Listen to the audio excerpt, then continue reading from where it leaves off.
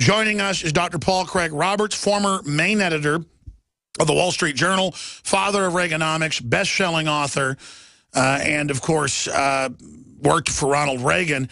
And he's here to break down the economy, his take on the Charlie Hebdo situation, his take on many more analysts believe 2015 is the year of the next global financial crisis. We'll hit all those points with him in the next 20 minutes. Dr. Roberts, thank you so much for coming on with us. Sure. Glad to be with you, Alex. Well, you got the floor. What do you want to tackle first? Well, it's up to you. We can talk about the retail sales report that came out today. After being told that we had 5% real GDP growth in the third quarter, what was it, the fourth quarter? We learned that retail sales actually declined. And not just a decline in the expected amount of sales, but an absolute decline. So clearly there's no economy. It's been obvious to any real economist for years that there's no economy because there's no growth in consumer incomes, not in real consumer incomes. There's no growth, and there's no growth in consumer credit except for student loans. So there's no money to fuel an increase in demand. And since the economy is largely based on consumer demand, there's been no way to have a recovery or any kind of the growth claims that the government periodically issues. So clearly the economy is in bad shape, and they're having more and more trouble hiding that fact. So we are also watching a continuing drop in the oil price. Now, just try to imagine all of the trillions of dollars of oil-based derivatives. When these prices come down so much, there has to be a lot of debt related to these derivatives that simply can't be served. And so, yes, we're probably in line for another breakout of the financial crisis. How long can the QE go? I mean, how long can they keep just printing dollars by the trillions or issuing the digital money? As long as they can keep the Japanese central bank and the European central bank doing the same thing. As long as the Japanese and the Europeans are printing yen and euros, those currencies grow along with the dollar, and so there's no relative change in the exchange values. So the manipulation that Washington is able to achieve is international, and they can support the dollar through their vassal states in Japan and Europe. So how long does that continue? I think it can continue until a large part of the world simply moves away from the dollar payment system and stops using dollars the way the Russians and the Chinese are beginning to do. So that would mean a very large drop in the demand for dollars as its role in financing the international payment system diminishes, and that's when I think they would lose control. What do you make of China and Russia announcing they're going to launch a new credit rating agency in 2015? Because obviously the other ratings agencies are being used politically to undermine China and Russia. Yes, I think that's just a response. What China and Russia need more than a new credit rating agency is simply to withdraw from the Western payment system. The two countries have economies that are very complementary, and therefore they can self-finance. And so why they need a rating system, in my opinion, it's reckless for the Russians to rely on Western capital or Western financial markets, because they are a mechanism of Washington's imperialism. And so when Russia relies on Western payment systems, it, in effect, is putting itself under Washington's thumb. And if the Russians did not participate in this system, they would not be facing sanctions, because they would be independent of the system. Sure, but I mean, that's why the West doesn't respect Russia, is because it's so infiltrated by the same finance systems that we are. And globally, these corporatists, these crony capitalists are above the law, but they're not above the natural laws of man. And there's got to be a breaking point when the military has a 15% approval rating, when the public in Gallup says they don't trust the government at a record level, when we're really in a recession, depression, and they tell us everything's great. Right. When reality begins to set in, there's got to be some point where the emperor's new clothes phenomenon becomes a reality. Yes, I think the grand manipulations could be coming to an end this year. We have not only the manipulation of the economy and people's perception of the economy, but also we have the manipulation of foreign policy and people's perceptions of the outside world. And I think that the government's manipulations have reached the point that they're just now too extreme. And so they may lose their control over people's minds. This grand manipulation will be tested in 2015. I want to shift gears now. You have a new article out today just titled Charlie Hebdo, the hypocrisy of the EU that censors so much speech. Now acting like they're so free speech, standing up for this magazine, which I stand up for their free speech. But at the same time, hundreds of thousands have been killed in Syria after Western-backed rebels did it. They're connected to this group. What about mourning for all the Syrians or Libyans the West has killed with their al-Qaeda proxy armies? Right. Well, we don't ever get around to that because that doesn't serve our foreign policy goals or Washington's hegemony over the rest of the world. The Charlie Hebdo does. See, whether or not this was a false flag attack or whether it was a real legitimate terrorist attack, the outcome is the same. 3 goals were achieved. One is France has been pulled back under Washington's thumb. They're back under Washington's foreign policy orbit. You have to remember, just very recently, the French voted with the Palestinians. They took a position different from the American-Israeli position. The British themselves, if memory serves right, abstained. So that this showed 2 of the most influential European countries moving away from the American position. Also, very recently, the president of France announced that the economic sanctions against Russia must end. So this is another break in the cooperation with Washington's foreign policy. So when you have something like this terrorist shooting in Paris, you cow the French and you bring them back under your thumb. Also, we see the effect of the shooting is to undermine what was a growing European sympathy for the Palestinians.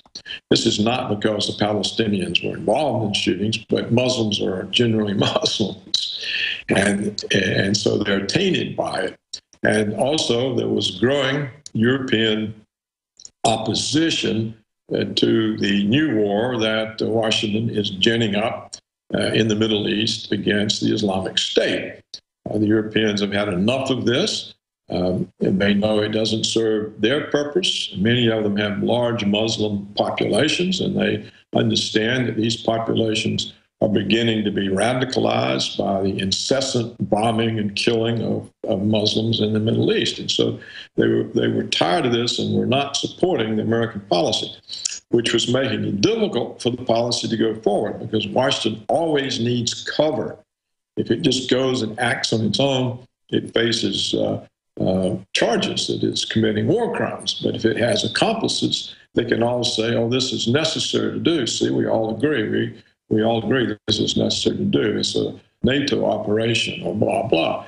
And so the terrorist, if that's what it was, the Charlie Hebdo affair brings a halt to all of this independent thinking and reorganizes behind Washington. Well, I mean, here's a larger question. How can we as a culture be held hostage by 20 dead people when automobiles kill that many people a day in France, and it's way more than that a day here in the U.S., it's in the hundreds? I mean, since when can the media just take something and make it such a spectacle and then we're all shaking in fear. Clearly, whether it's staged or real, it's being used to pass draconian censorship in France and the U.S.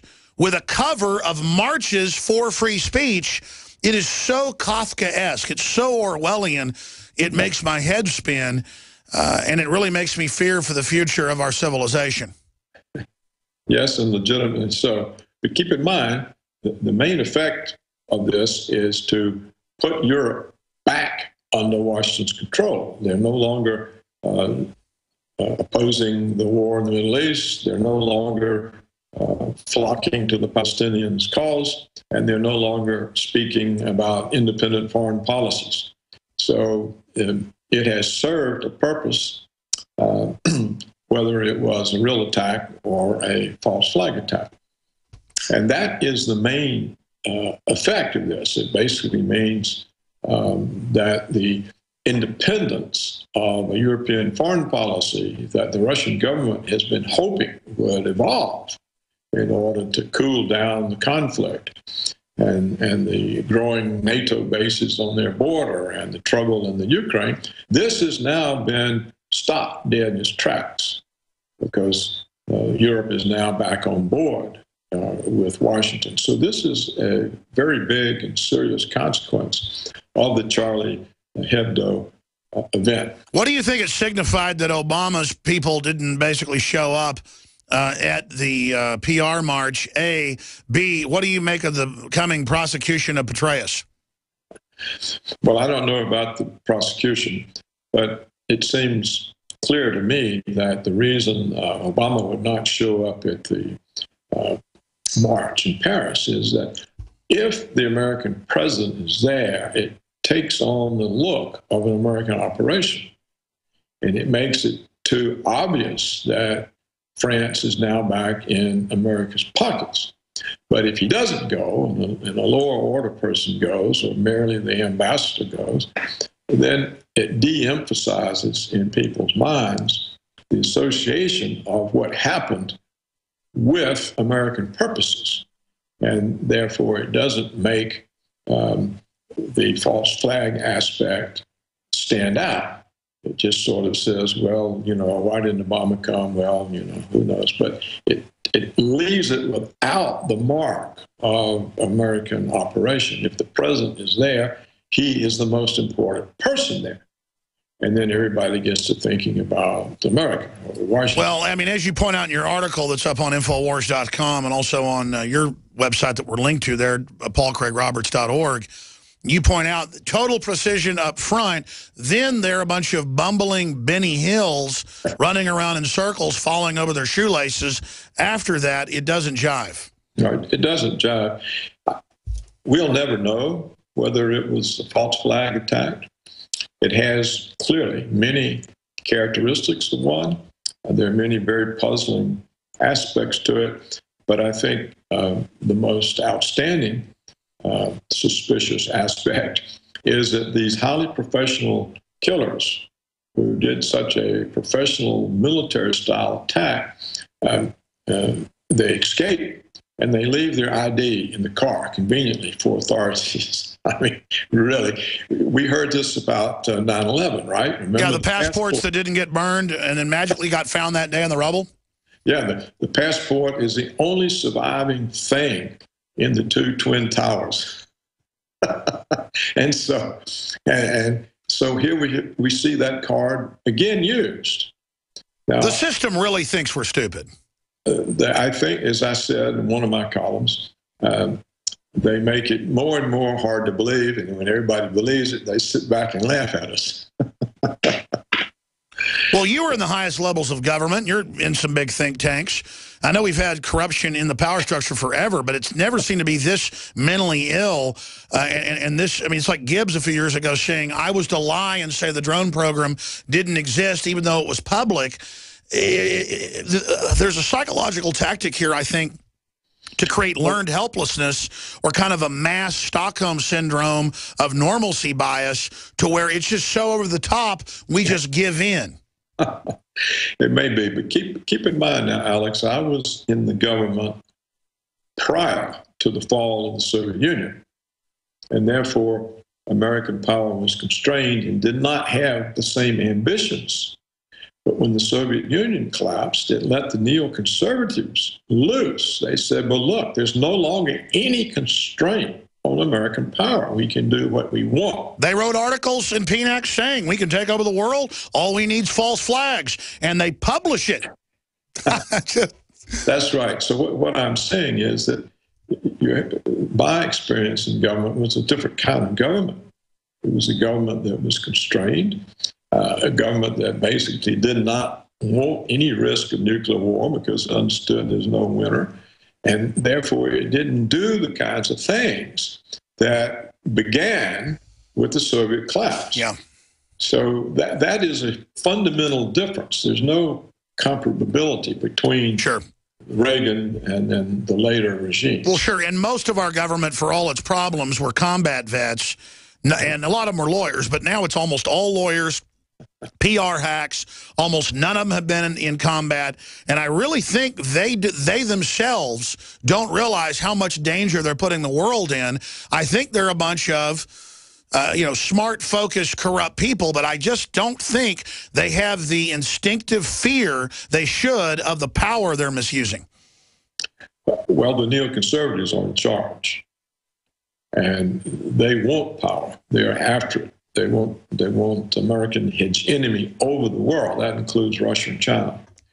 And therefore, when they are greedy for power, they're not bound. No, I understand. They're power crazy. Let me ask you this in closing. Yeah. Let me ask you this in closing. In your gut, or looking at it, how are they doing?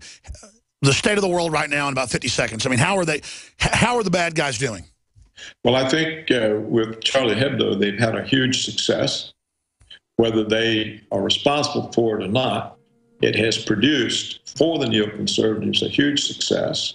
And this means we're going to see more pressure on Russia and thereby on China because the two countries have formed a strategic alliance.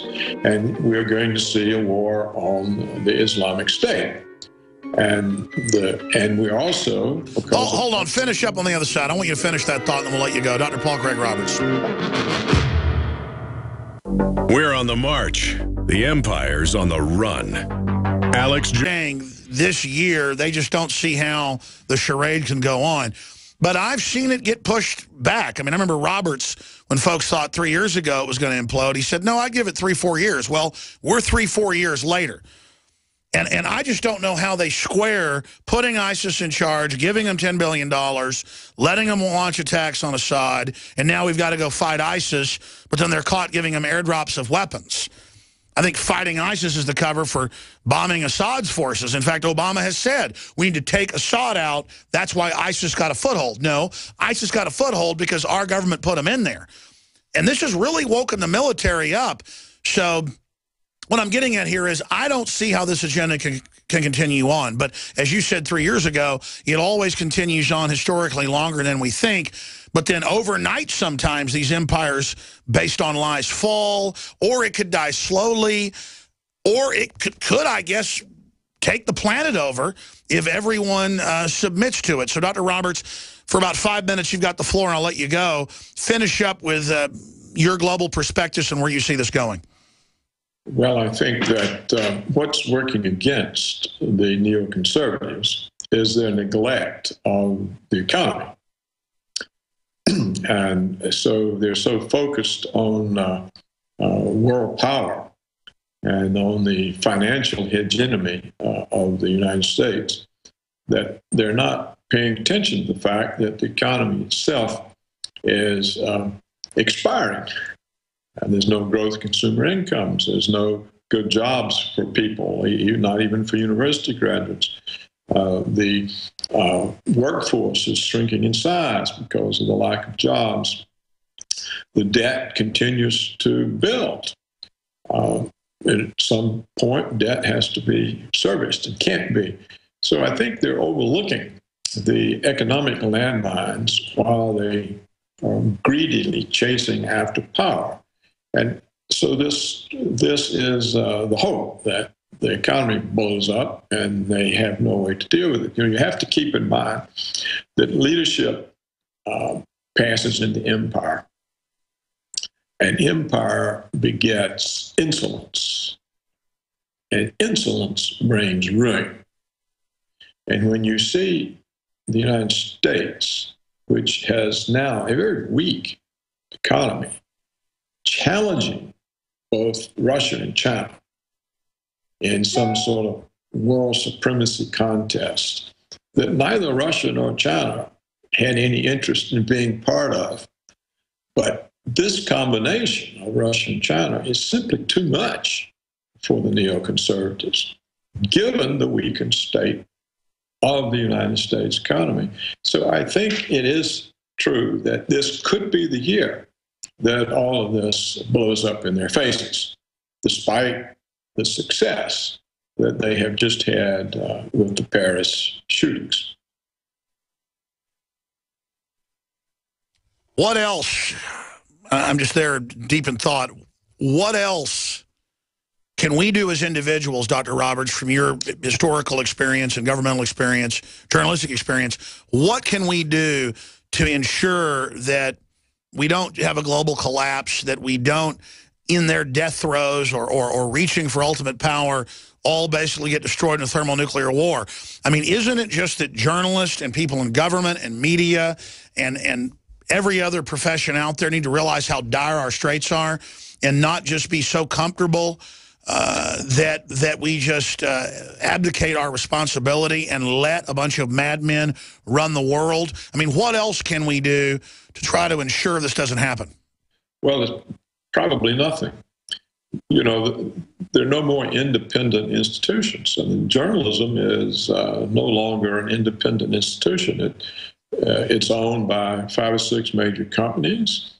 They're dependent on the government for the broadcasting licenses. And indeed, this is an old hat type thing. Ever since the Cold War, journalists have said that they have to be on the side of the government or otherwise they're not patriotic, and that they are patriotic, and so they take the government's side.